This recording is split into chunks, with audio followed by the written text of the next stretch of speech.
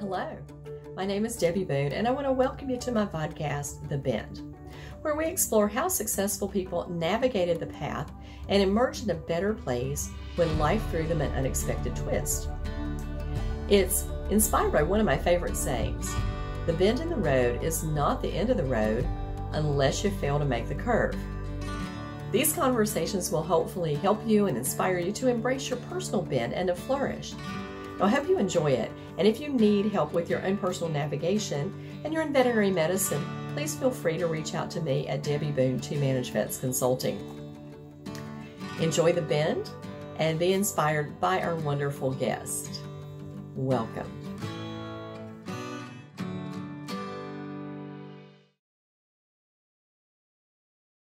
Welcome everyone to today's episode of The Bend.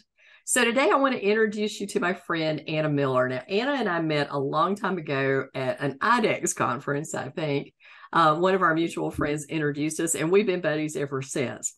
So she is one of what I would consider to be the rock star young managers that I have seen in the profession. I've kind of followed her career, and I'm really excited to introduce her today. She is now the operations manager for a new company called Achara, and which means, hey friend in Gaelic, which I love. She is a licensed veterinary technician, and she has many, many years of experience in the veterinary profession, even though she's very young. So thank you for that. Thank you for that part. So welcome, Anna, and thanks for your time today and for being on The Bend. Thank you for having me. I'm so excited and humbled. And if I ever get an opportunity to talk in front of people about our industry and our field, I'll do it anytime. Perfect. Great. Well, here's an opportunity. So I always like to start out with the how'd you get there or hear from there. So how did you get started, being an LVT, being in vet med? I got started in this field the same way everybody does. We all love animals. Sometimes our childhood, we kind of gravitate to them because they don't judge us. They always love us. And that's really easy to gravitate towards, and always just wanted to take care of them, but more take care of them on an intimate level. And so when I went to tech school, I had a lot of people, and I used to take it so personal. I still kind of do, when they say, why don't you want to go to vet school? Why would you not want to be a vet? And while we have amazing doctors in our field, the answer is because I do want that intimate one. I want to be the one extubating them when they wake up and seeing them. I want to be the one taking 25 minutes, taking too long to go over discharges, right? So, I enjoy that part. And again, everybody has a place in the clinic that's great, but I just really wanted that one-on-one part with them. And so after school, I started at a large specialty hospital.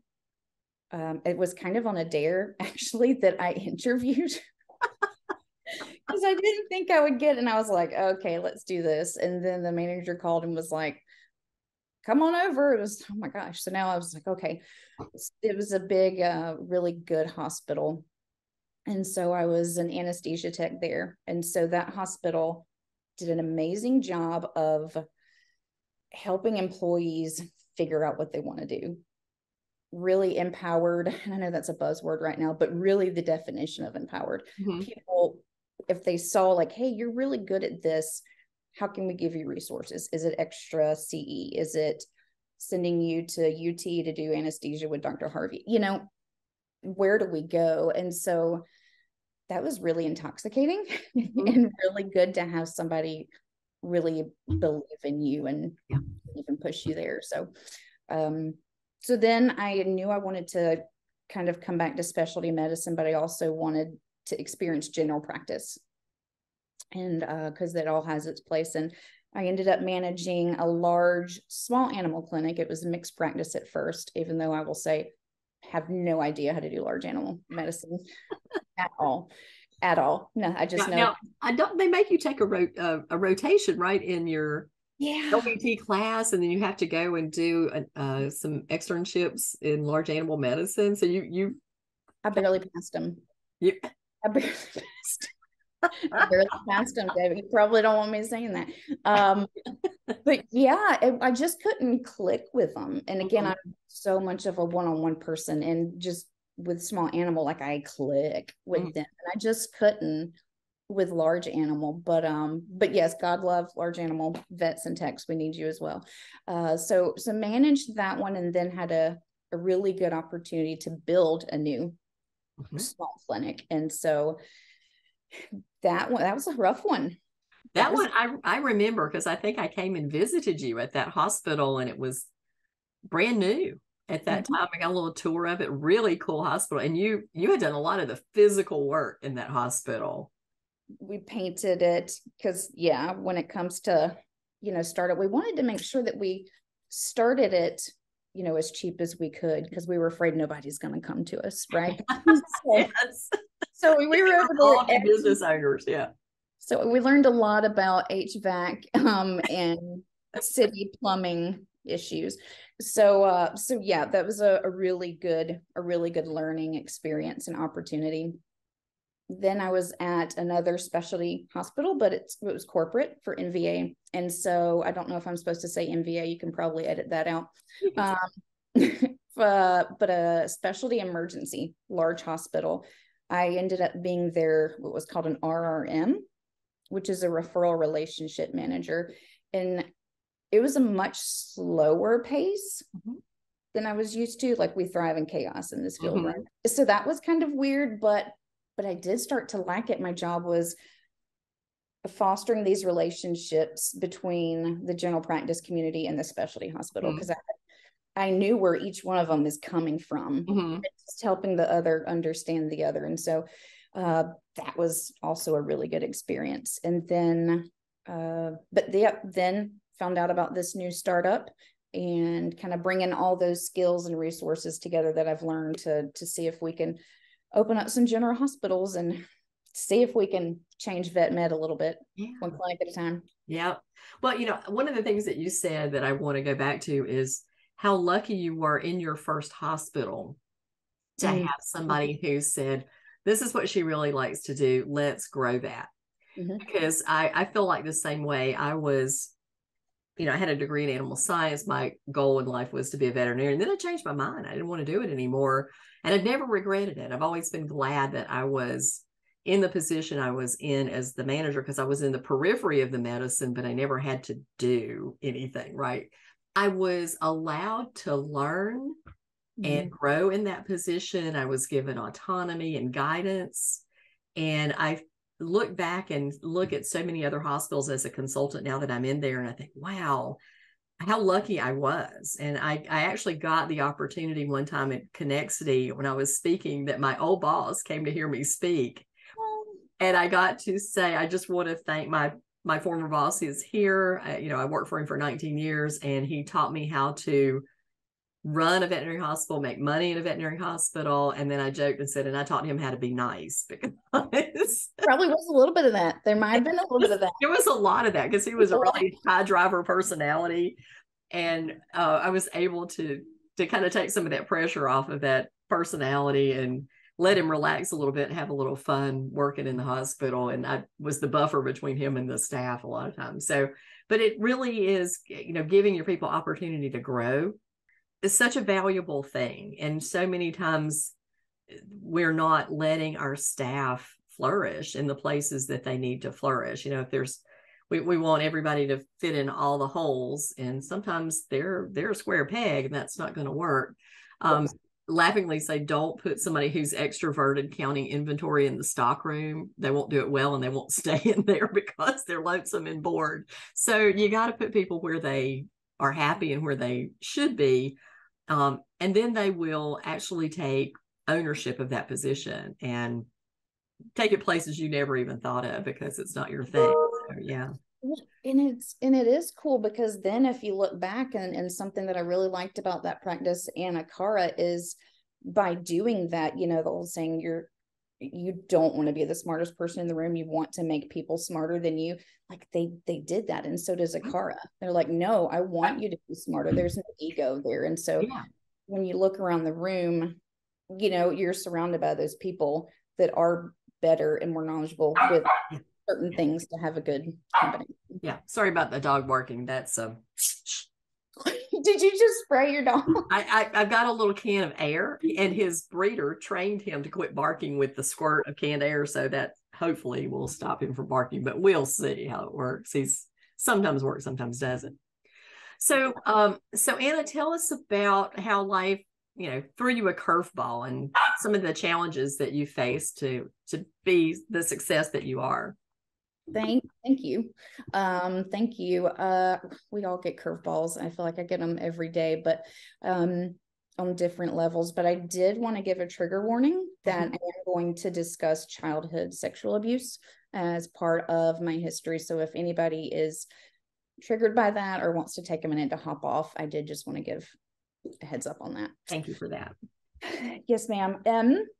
So from the age of about 11 to 14, I was sexually abused by a close family member. That brings so much trauma. That's so many other podcasts with it, right? But I'll go over it in a second. But the way that unknowingly transformed my career at one point for the bad, to be honest, and I still fight it today, right? And so during that time, if anybody is familiar with childhood sexual abuse, in the moment, and especially if it's by a family member, you don't know what's happening, and your brain does a phenomenal job of protecting you.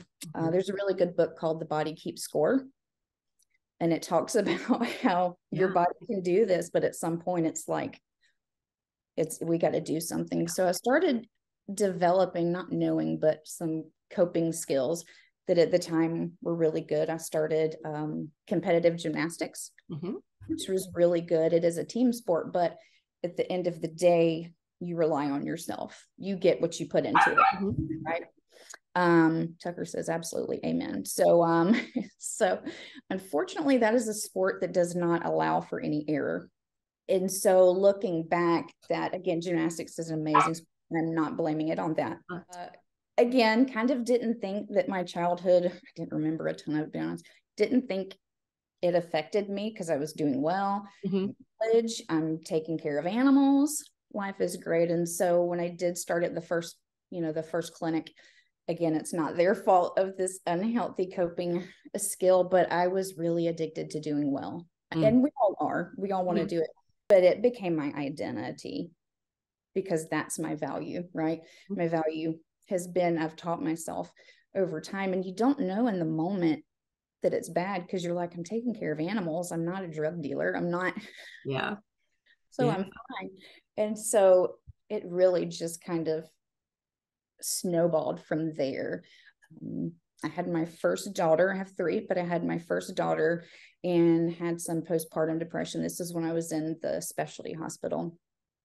And again, when your body does keep score of things that's going on, you can be trucking along, not remembering things. But then when you have life-changing things like a child, that's when things stop. Your coping skills just run out.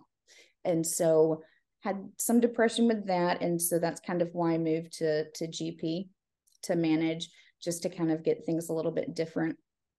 And then found out again, my value in doing a really good job. If the P&L statements were good, I have value. And you have value. Yeah. That's, this is so interesting. About a year ago, I read a book, and I don't know if you've read it, but I would suggest that you have. It was written by Oprah Winfrey, and I can't remember the man's name. He's a psychiatrist, a child psychiatrist, and it's called What Happened to You. And we think, when we have people who are problems or they have dysfunction, that there's something wrong with them. Right. And the truth of the matter is, it's probably childhood trauma from your age. You were talking about, like at 11, but sometimes it's in infancy that the trauma happens, and that people don't feel in the one place that you feel like you should be the safest, which is in your family, you are not safe.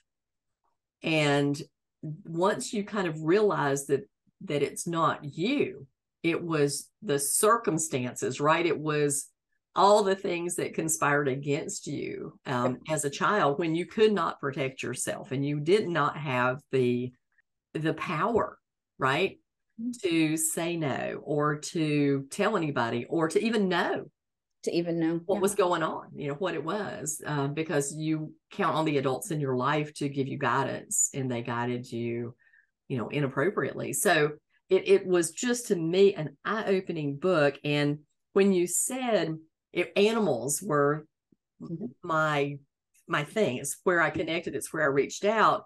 But I think there's so many people in veterinary medicine who may be in this same position where animals were the safety. They were the ones who you knew were not going to harm you. And they were the emotional connection, right? The connection, but also the sure love that you knew you could get from those animals. And I think there's so many people in our profession that migrated maybe because of that to animal profession, and it kind of exacerbates that high empathy that they have for animals too, where others, I kind of grew up a farm girl and was like, I'm a little more practical about animals. But I've seen some people who are just like, they want to save and rescue everything. I'm like, girl, you can't afford your rent, you really don't need 10 dogs. That kind of stuff. Practical. Yeah. So really, really fascinating transition to all the things that I've been learning about childhood trauma and moving it into the world where we live, which is vet med. I think that's really amazing. And I appreciate that you shared that story, because it's probably going to resonate with a lot of people in our world. Unfortunately, fortunately. Yeah. Do you think you just kind of developed this, I have to be perfect, people pleasing, because of the abuse? Like this was your way to be, to like you said, to be valuable? I do. I really do. Took a lot of intensive therapy that's trauma-based, not fun, but glad I did it. But as we unpacked everything, because when here's the weird thing, and here's how I know, is when I first went to therapy, she was like, why are you here? I was like, to be a better person on my team at work. And she was like, we have so much work to do. That was my answer, because that is my identity. I have to stay late. I have to take care of all these animals. I have to take care of all the mad clients. I have to empower our staff. So it wasn't all the time selfish. It was, and again, it's unknowing, right? But if I can do this and I connect with dogs and nobody's judging me, that's my value. But that runs out. Well, because physically and mentally you can't handle that much. You can't take all of that on and survive, and be yourself, have your own life. And definitely I see it in managers who are answering emails at midnight. There's no boundaries. I see it in veterinarians who were taking calls from people they saw in high school and haven't seen in 20 years, and they take those calls. And I just really feel like learning those good boundaries is so important, but also understanding why you feel like you have to talk to those people and feel guilty if you don't. That's the other thing. Why do you feel guilty if you don't do those things? Because these are people who are basically willing to take advantage of your good nature. When you think about it, they are. I just had a conversation with one of our doctors about that, and then I was like, I think I came across me, because she was like, I'm trying to find a rescue for this lady, and I haven't seen her in 7 years. And I was like, you're amazing, but please stop that. That is taking up, you can direct them where to go. That is our job, to direct. Here's some suggestions. But taking those people, that lady's problem on is another way that we're getting exhausted and burnt out. Exactly. Well, it's the same way with trying to find financial means for people to pay. Years ago, people would come in and like, oh, I don't have any money. Well, that's really not my burden. I mean, I will help you. I will give you suggestions, but I'm not going to do the work for you. So here's a list of charities. Here's a list of websites. Here's a list of financing companies. Here's some ideas. And then you take it and run with it. And this is, this is not my problem to solve. So I think we take ownership of other people's problems way too much in veterinary medicine. And it's because that's the nature of the beast. That's who we are, those caregivers. And we're here to help. We really are here to help. And then to have people come at you and go, you don't care, is the ultimate insult for us, because we know that we care beyond what normal people care, right? About the animals and even about our clients. But you talked about going to therapy, and tell me about that. Was that scary for you? It was. So I had tried therapy a few times. And this was a last ditch effort. This one was like, I was not doing, I had 3 kids at the time. So this started about 6 or 7 years ago. And my coping skills were surrounding myself with people at work and friends where I allowed them to take advantage of me, right? Because that's all we know at some point. And so it was just getting to where, like, okay, these skills are not working. And so I went to, in Greenville, South Carolina, the Julie Valentine Center. And that is our local CAC, Children's Advocate Center, and also Rape Crisis Center. And it was weird because I'm not a kid, right? And so, going there and telling them, you're expecting just to give them a PowerPoint on why you are the way that you are, right? PowerPoint. Here it is, right? And again, when I offered, I actually asked if I could have a star chart on the second visit. And again, that's when she was like, yep, we got some things to do. It just compared to how well I'm doing. So when I graduated therapy, she gave me a bunch of gold stars. But when you go to a counseling place like that, they specialize in trauma. They specialize in helping you unpack, coming alongside you as you go whatever path you need to go down. And they're patient. They don't sit down and say, what happened to you? They let you figure it out. And so that's why it was so painful putting those boundaries there and removing myself from some not healthy people. Right? It's lonely. That's the one thing I used to tell my therapist. You didn't tell me to be this lonely to get healthy. And so it's very hard. And I was told at one point, even, is this a healthy field for you and where you are? Because unfortunately, I love this field, but because of all the reasons we've talked about, we're not super healthy all the time. Right. So again, that's the goal of stuff like this, is to hopefully try to be. So yeah, therapy was terrifying. I didn't want to do it, but also I learned at first, again, I went so I could be a better team member. And then I learned, oh, this is about me giving my voice back. This is about me being able to say, hey, I gave 110% at work, but I don't have to stay till 8:00. Yeah. There's me doing a good job. And I remember when my therapist was like, you just go in and do a good job. And I was like, but I don't understand that. That's who I am, So my identity was in everything related. And that therapy helped undo that painfully. I'm not going to lie. Very painfully.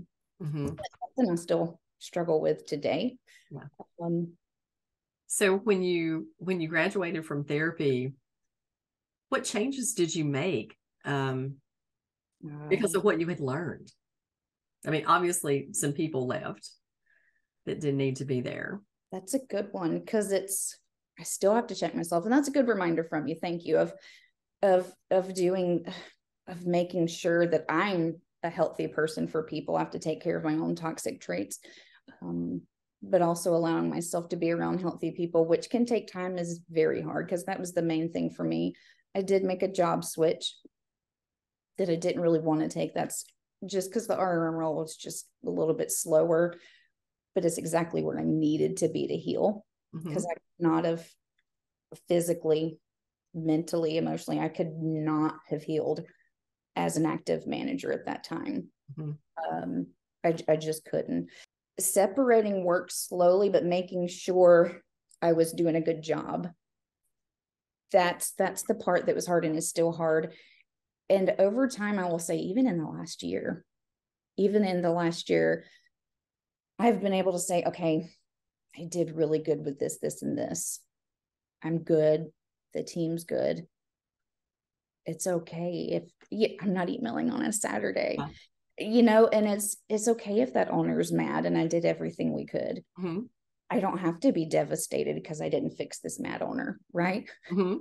Because when that's your value. So just really understanding that these things are things not related to how bad you are, or still take responsibility for things that are yours, but that's the main steps that I really had to take, was just being so self-aware and surround yourself with people that will call you out. Yeah.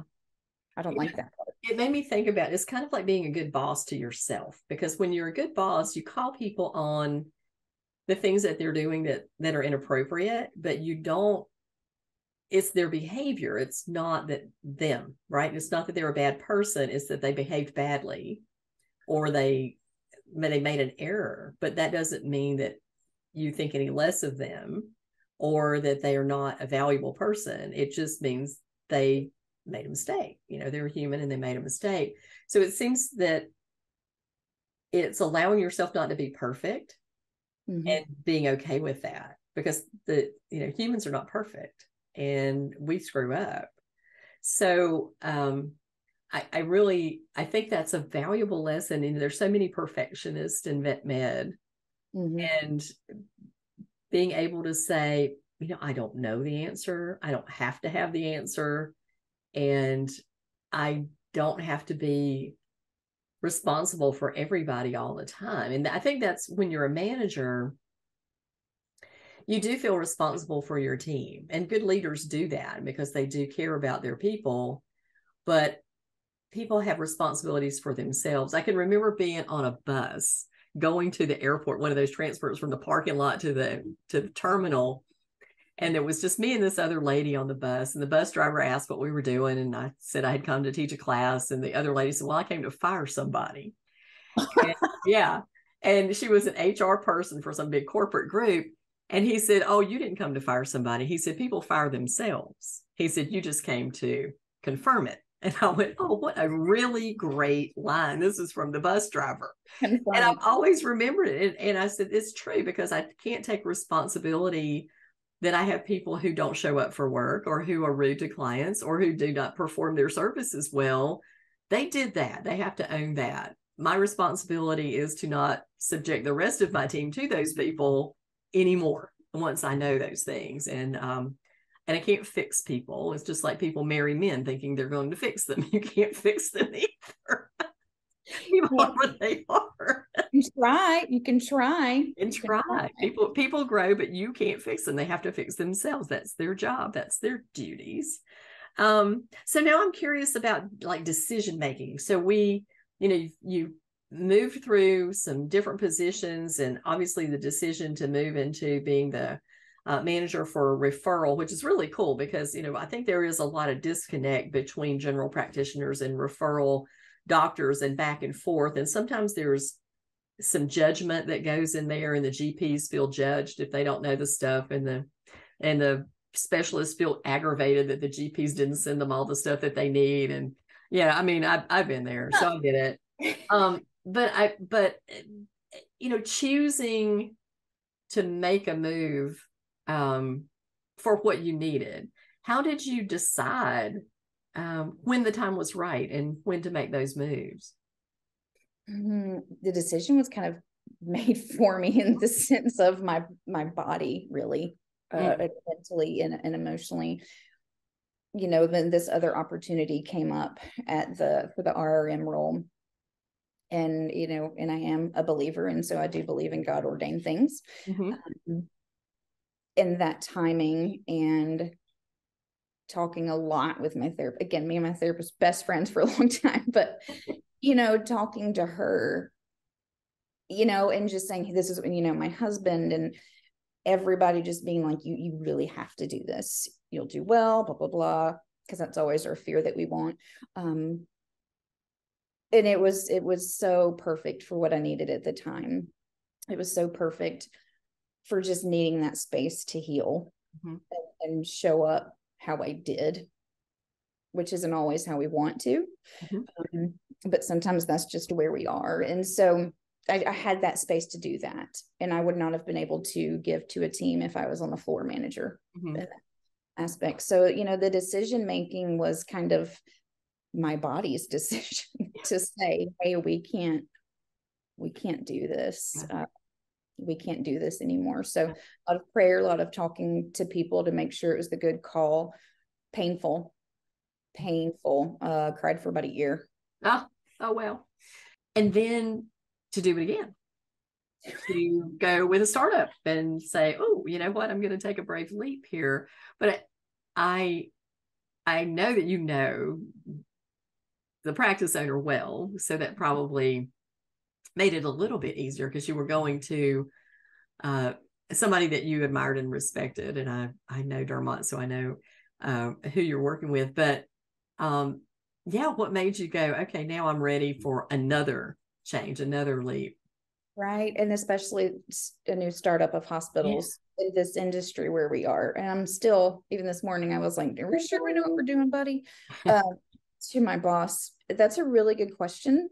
I was on the line for a while just because of the industry, to be honest with you. But then also my boss at the hospital, the corporate hospital I was at, he was like, you would be an idiot to not do this. You're ready for this? Because I was like, oh no, I'm not going to do this. And he was like, well, I'm going to fire you and make you do it. So and it's funny you ask that, because 2 years ago I would have wanted everybody's opinion, and is this right? And at that time, just where I'd kind of grown, I was like, no, I just don't think I want to, so I'm not going to. And that was even new to my own opinion. And so kind of talked about it a little bit more and just decided, I think good, bad, ugly experiences that I've had when it comes to building hospitals and managing them and wanting to have a diverse background. Is this why? And I don't know if this is my last step. I do like to stretch the boundaries of the LVT role just to show that we can. Kind of thing. Yeah, good for you. Just to show that we can. So that's why I do have a diverse background. Like we can do a lot of things and really cool things. So I do feel like it's a move that is a square peg in a square. Square peg, square hole. Yeah, I do. I really feel like it's an amazing team, and it's a safe team. The first day, there's only a few of us. The first day they were like, we are going to have fun. We are going to do a good job and take care of animals, but we're also going to be mentally and emotionally safe. You hear that right now, buzzwords, all the things. Absolutely. But they walk the walk. I've kind of even tested them. Like, what are they going to do with this? How do they respond to this? And so they really walk the walk of what we're saying we're going to do. And I know that we can't change veterinary medicine, but that idea of, okay, we can make some hospitals and do our best and invest in these managers, invest in these doctors, help bring all of the stuff that I have, again, good, bad, ugly, and really help truly mentor and come alongside these doctors, owners, and then the manager, and see how they can complement each other instead of magnets, right? I see that all the time. That got me very excited. Yeah. I mean, there's such a synergy when you work well with your medical director. Or, I mean, I think about my first practice, and my boss was great. I mean, he looked after the doctors, he looked after the medicine, I looked after the staff. We talked about the money together, but I had such autonomy, but I also was invested in. I mean, I got training, I got the information that I needed. There were basically no secrets from me in the hospital. And because of that, the last 6 months before he retired, he didn't even work in the building. He moved to Florida, established residency, and I ran the hospital with the associate veterinarians. And he would come up once a month and do some special procedures that nobody else could do. And then he'd go back to Florida. So practice owners realize that when they highly leverage their managers and their team appropriately, they get a better life. They really do get a better life. And the managers too. And that's saying the point that you made, investing in the education of the managers, because a lot of times, you have people who are great receptionists or great technicians and go, oh, they're really good at this job. I'm just going to make you manage the hospital. But they don't teach you how to manage the hospital. For me, I was lucky because I grew up in business. My family owned restaurants. I was trained to run businesses from a very young age. I understood profit and loss statements and payroll and how to mark up food products and setting fees, all those kind of things I came to the table with, and a degree in animal science. But so many managers don't have any of that. And then they struggle and they make mistakes and they actually create toxic work environments because they don't know how to make corrections or to coach their team or to set those appropriate boundaries, even for themselves, or handle conflict. They avoid conflict, or my favorite thing to talk about when we're talking about staff meetings is do not bring your entire team in and fuss at them all about a mistake one person made. Right? Don't do any of those things. Right. Yes, because all those other people are going, well, I don't do that.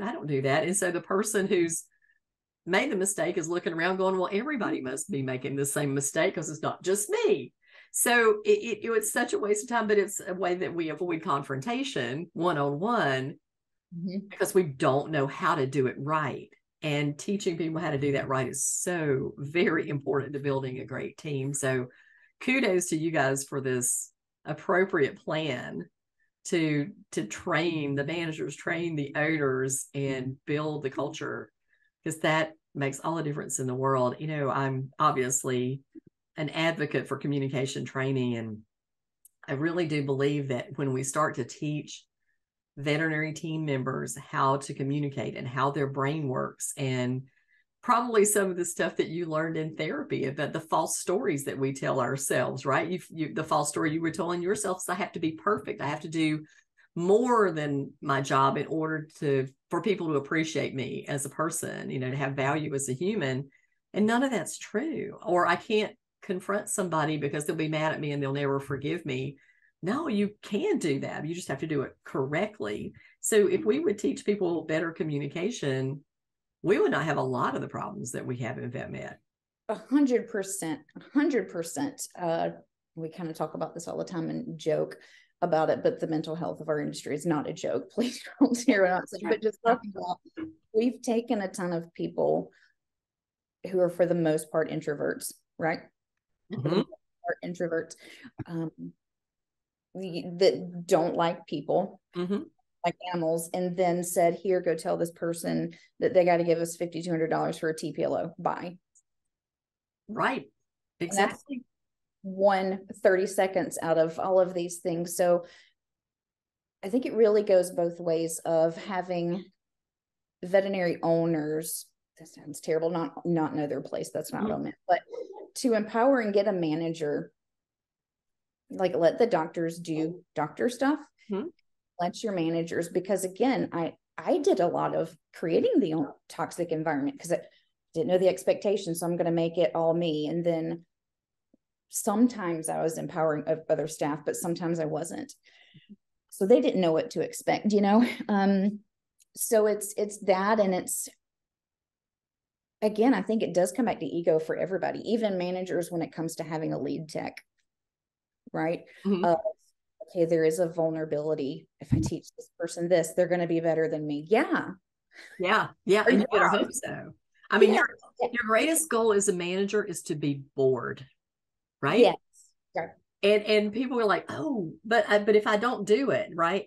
So if you think about delegation, I think what happens to a lot of managers is stuff just comes up. Like there's a new software, or you need to put phone system in, or there's a new app, and you're the one who learns and investigates it. So you're putting this into your basket, right? And all of a sudden you look in this basket, it is like overflowing with stuff, more stuff than you could possibly do. And you've not taught anybody else how to do it. And so you're like, oh, I can't be off work. I have to stay late. I have to finish this, and this, because nobody else can do it. But the truth of the matter is somebody else could do it if you would teach them how to do it, immediately pass that off. So the idea that a manager is not supposed to do the work, but is supposed to see that the work is done and make sure that all the balls are in the air, but not to be, the one who's holding them all, right? Oh, Just right. make sure everybody's got their own ball and that they're doing what they're supposed to be doing with it. But it's sometimes it's fear. If I do let go of it, then they won't need me anymore. Where's your value? Yeah, Exactly. So to not be needed is a great thing as a manager. As a manager, yes. You want your team to just do. I can remember my boss was a hoot, and like I said, I'd worked there for a really long time. And he came about 15 years into it. He came and said, Debbie Boone, if you ever quit, I'm coming after you with a shotgun. And I said, Dr. Cobb, if I ever quit, you will never know I'm gone, because this team knows their jobs and they know what to do. And when I walk out the door, they will continue to know their jobs and know exactly what to do.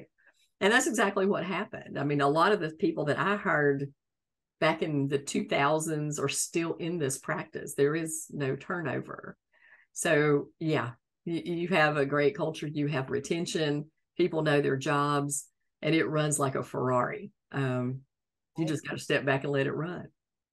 And I never really understood that, because, Dermot used to say the same thing when I first started. It's like, no, like, you should not know if I'm in the building or not. And that was so foreign to me. Mm-hmm. Like, why would you give your secrets away? Why would you do that? Like, how do you wake up in the morning? And so understanding that, in those resources, just learning that, like, I hope even if it's a couple of practices where we can help that bond with that manager and that team, then it's going to be worth it. That's the part I'm most excited about, is just to help that relationship between the doctor owner and the manager. Is very excited about that part. Yeah. Well, once you've seen it, it's easier to model it. It's the people who've never seen it work don't have a concept of how it is supposed to work together. And there are practices who certainly do it well. And I know managers who are just superstars at this, and they and their owners have this great symbiotic relationship, and that's exactly how it's supposed to run. And it's fun to go to work. Mm-hmm. That's the great thing about it. It's really enjoyable to go to work. Everybody's got everybody's back, and the clients get served and the patients get served well, because when you don't have turnover, people learn their jobs and they run like a well-oiled machine. You don't have to micromanage them. They know what to do. And often if you give them some autonomy and some leeway, they will create a systems that much better than you ever created. Much better than what, because we have all these things in our basket we've been talking about. Exactly right. And you don't do the work, right? So the people who do the work should create the systems. And this morning, I actually had a conversation with an associate who was kind of lashing out at some of the staff because of his frustrations. And then when we find out that he's coming into a practice and he doesn't have supplies and his packs are not appropriately packed and he can't do surgery, and he gets in the middle of a surgery with no medicine ball scissors.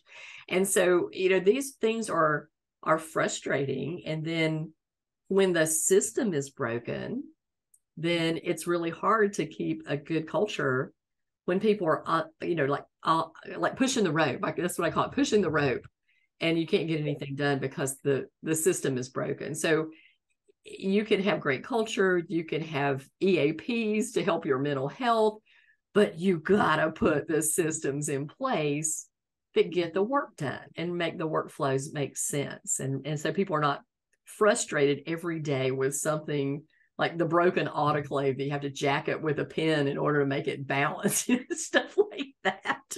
And it's out there. It's out there. It's true. Time and motion studies. I love doing those. Mm-hmm. With the clinics, I was like, do not put doors on cabinets. Do not put a door on a cabinet in lab. I will die on that hill. But you're right. There's and we kind of timed it. Mm-hmm. Like, how many times you're reaching for a refractometer and you hit someone on the head and you have to open it?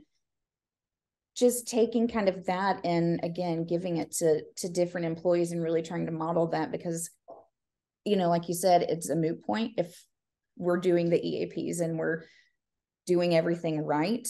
It doesn't matter if the refractometer's on the top shelf and you can't reach it because it's closed by the fridge. Right. Yeah. Yeah. Or you got to get a step stool every time you need to get anything out of the shelving. Yeah, you're exactly right. Or it makes no sense. I interviewed Rachel Lemke on this show, and Rachel is an expert in setting up and negotiating laboratory fees and negotiating those contracts and stuff for the labs.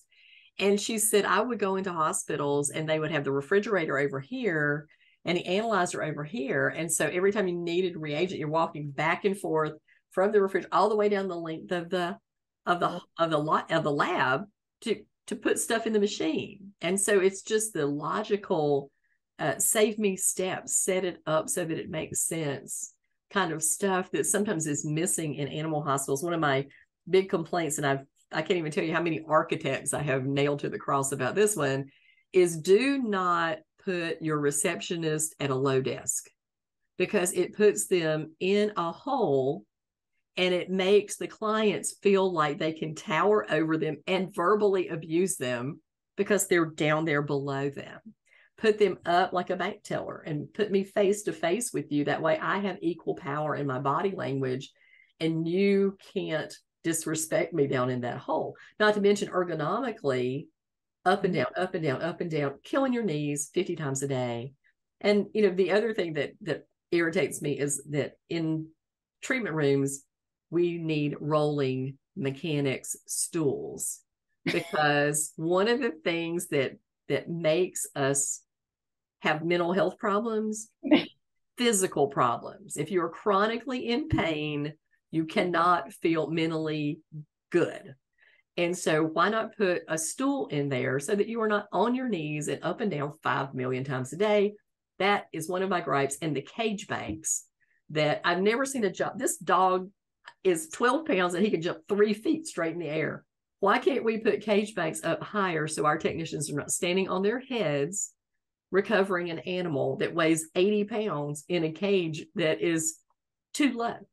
You have some passion behind that, Debbie. It aggravates me to not do smart things with things we work with every day. And there's just so much logic behind it, but we've always done it that way, right? So let's always keep doing it that way, because that's how Shoreline makes cage banks. So we can't change that. So we can't. Yeah. Well, one of our ER techs, ER, fast paced, it's stressful. I kind of like saw her and she's kind of steady Eddie, right? Nothing much shakes her. And so somebody, I don't even know why, had moved the toilet paper holder and put the CPCR thing there.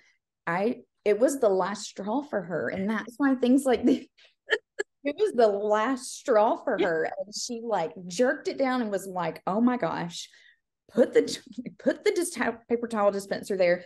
And that's, those moments of people saying, oh, she's overly dramatic. And I was just kind of looking like, no, she's not. Yeah.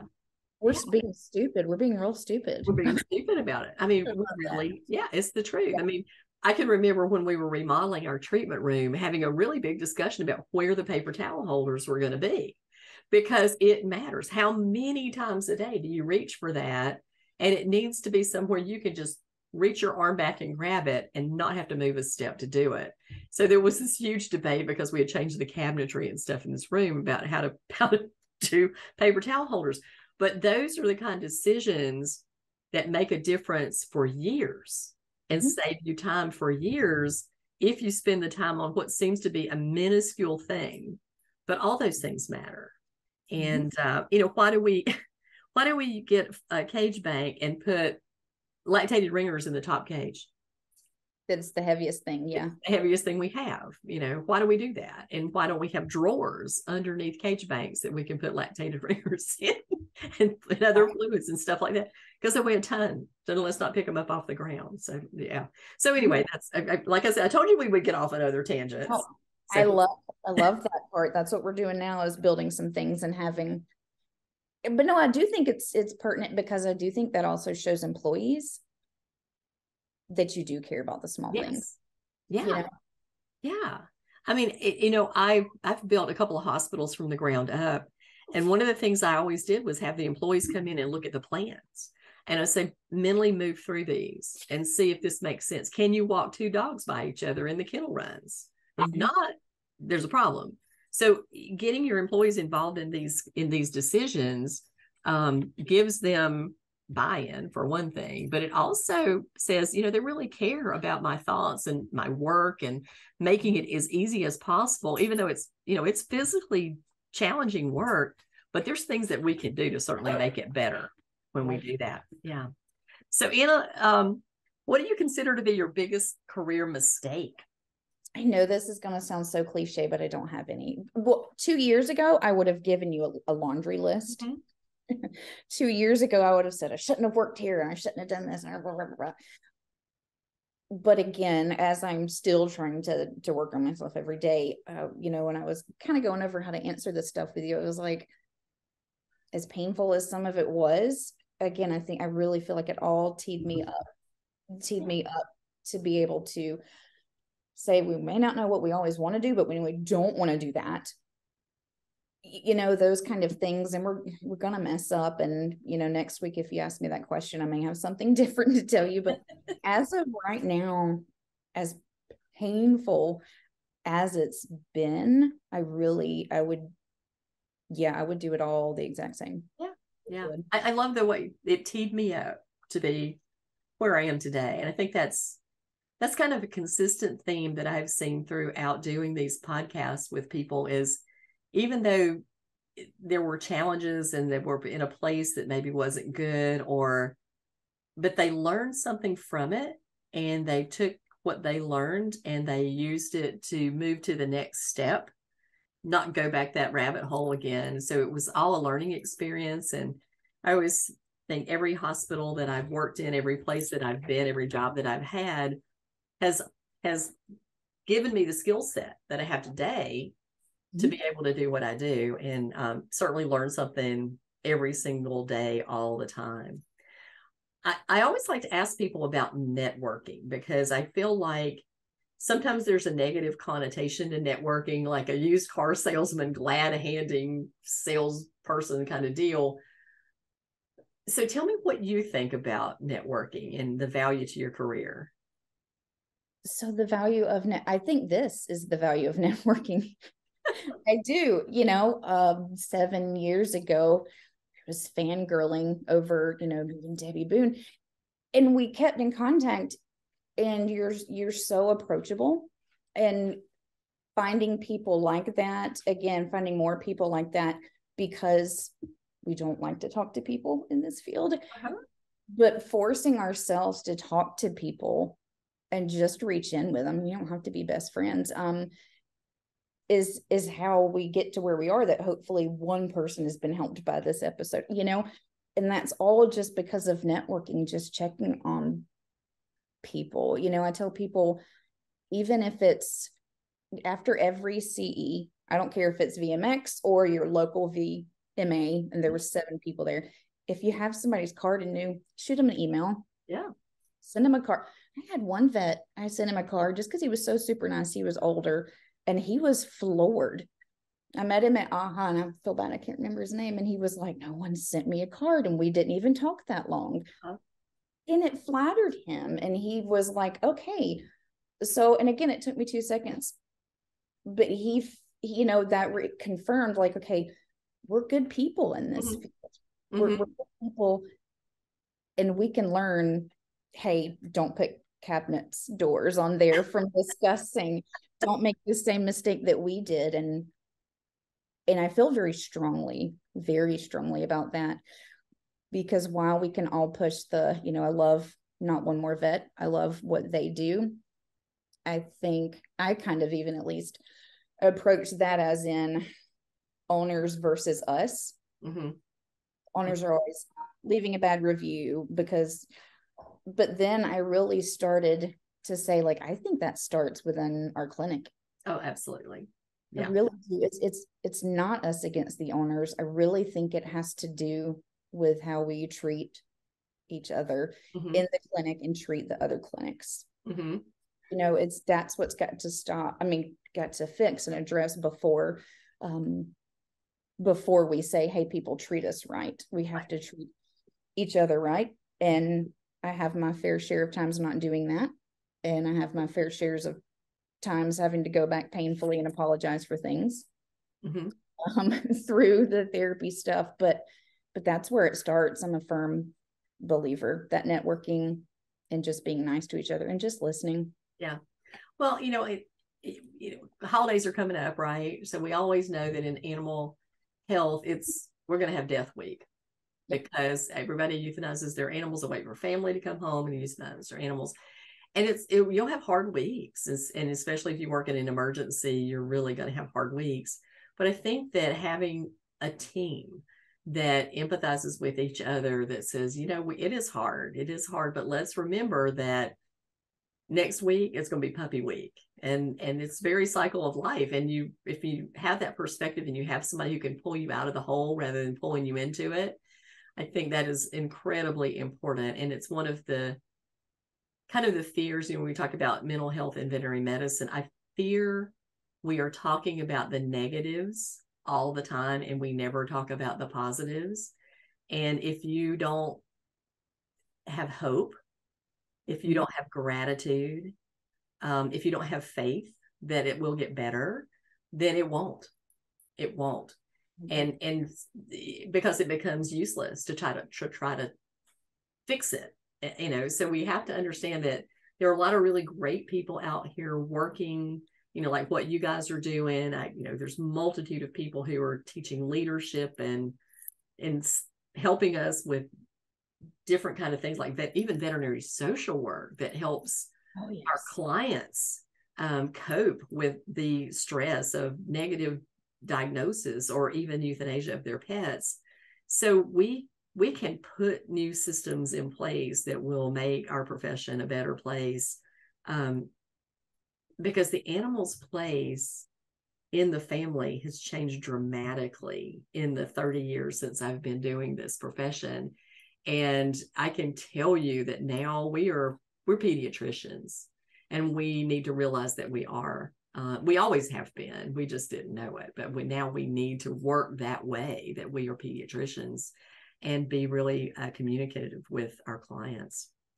So Anna, tell me, what advice would you give to somebody who was facing this big career or life decision? How would you tell them to keep moving forward? It's okay if you have days where you're not moving forward, as long as they're days and not weeks. It is, that is hard, because you almost have to be surrounded and in the right place sometimes. At least anyways, I had to be in just an environment that allowed for that margin. And it's difficult in our field because, again, we thrive in chaos for the most part. And so to not have that and kind of heal, I think that can be difficult for people if they do make a job change. I know that some people look at having numerous jobs as like, oh my gosh, this person's hospital hopping. Yeah, they probably are. Probably, absolutely. And you can figure out why. But I also encourage that nobody's going to like this part, but I encourage it if it's just not the right place for you. Yes. I really do. When I interview, I really don't look at where they came from. I care if you have soft skills. Care if you have soft skills and good communication skills. Obviously for tech work too, but it's okay if it's not a good clinic for you. If it's not a good clinic for this person, it may be the right one for the other one. So my advice would be, it's okay to keep looking. Yeah. for what you need, because you may not even know what you need. Yep. Yeah. Um, They're out there. And if you talked about we thrive in chaos, but I have a practice that's Feel Free certified, AHA accredited. And for me, it is the slowest paced practice. It moves at a snail's pace.